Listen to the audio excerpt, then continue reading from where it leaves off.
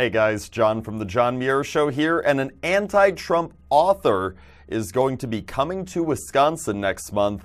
Bob Woodward has announced that he's going to be making stops in late October in both Madison and Milwaukee, discussing his new book, Fear, Trump in the White House, and also discussing how President Trump compares to the previous presidents that he has covered during his time as being part of the fake news media.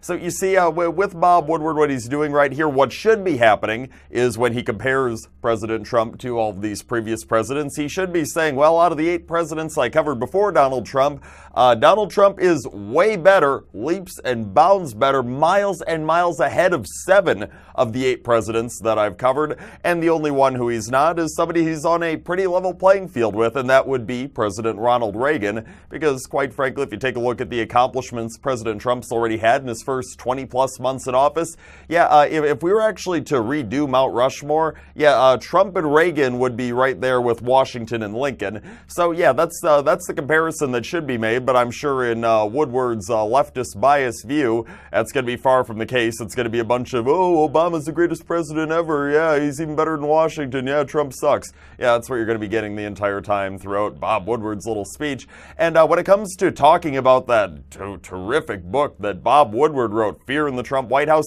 that's the same book where some of the direct quotations that Woodward included about how members of the Trump White House, of the Trump administration, they think Trump's a buffoon and they've been trying to undermine him at every turn and all that stuff.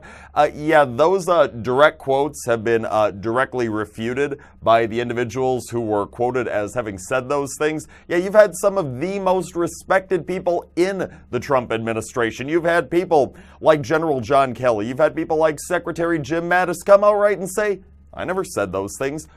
And you know what?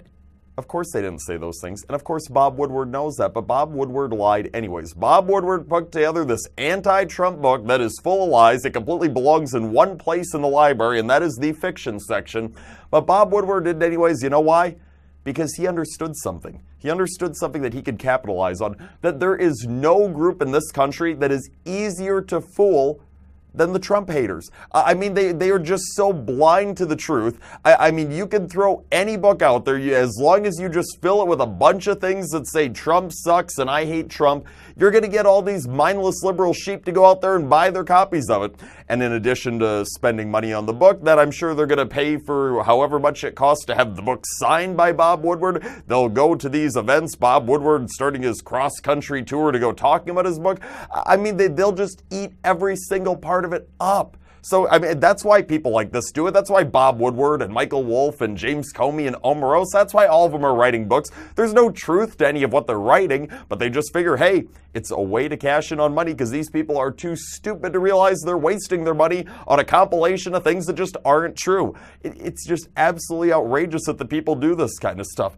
I mean, you know what? For anybody that's actually thinking about going to one of these Bob Woodward presentations and all that, I mean, let alone to think you could actually spend that money with a night out of, I don't know, going to a concert, going to a sporting event, going to something where you actually get something relevant out of it. Heck, I forget about those things. I would take however much money it costs to get a ticket to Bob Woodward's event, and I would go to the bathroom, I would take a nice steaming dump in the toilet, and I would use that money to wipe my rear end with, because you're going to get a hell of a lot more out of your money if you do that than you are if you go to one of Bob Woodward's stupid Wisconsin events.